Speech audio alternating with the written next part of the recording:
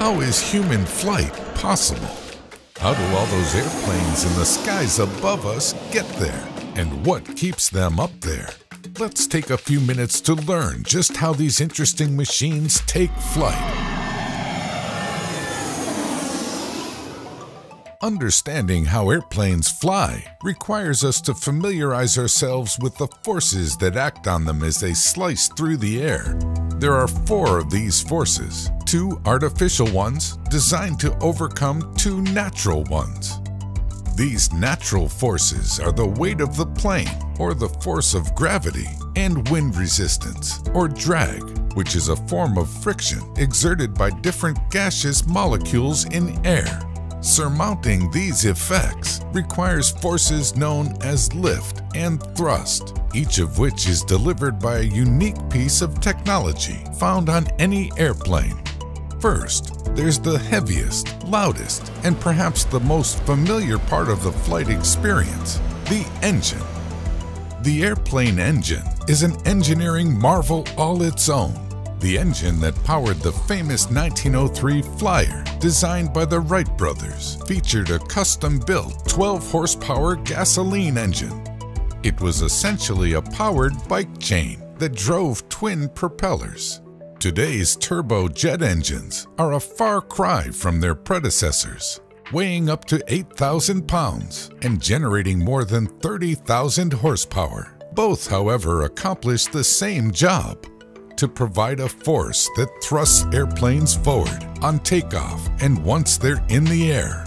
The sheer size and sound of today's jet engines might make it feel like they're doing all the work to get you and your fellow passengers off the ground. But that forward motion is only part of the flight equation. The upward force required to lift the plane into the air is provided by the plane's wings. Here's where the physics of flight gets a little tricky, if only because of a widely but slightly misunderstood conception of aerodynamics. Let's take a look at the cross-section of an airplane wing or airfoil in flight.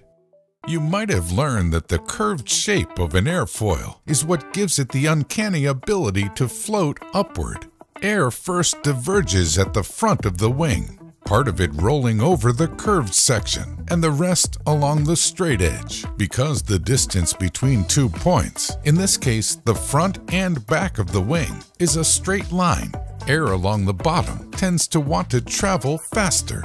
So to catch up, air molecules above the wing have to travel even more quickly to meet up with the same air packet that diverged at the front of the wing. Fast-moving air above creates low pressure, while slower-moving air below creates higher pressure. So the overall effect is upward movement. The mechanism seems to make intuitive sense. The thing is, it's not quite right. There is no physical law that dictates that air molecules have to meet up after being carved apart by an airplane wing. But shape does play an integral part in flight. Air tends to want to move in a straight line. The curved portion of an airfoil, however, deflects air such as the same number of air molecules are smeared over a larger volume than those traveling along the bottom edge. This creates a pressure differential, low pressure above and high pressure below. And voila, that creates lift. If you need a little more convincing, try this exercise, or think back to the last time you might have tried it.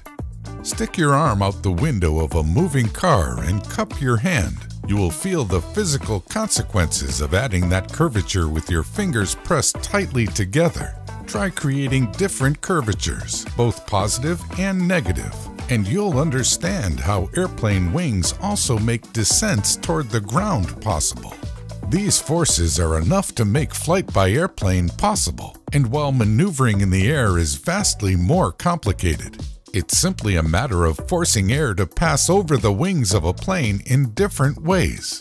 The technologies that enable different movements include ailerons, elevators, rudders, spoilers, and air brakes. Some wing prototypes are even designed to morph organically, like the wings of a bird or insect, allowing for even finer control over flight mechanics.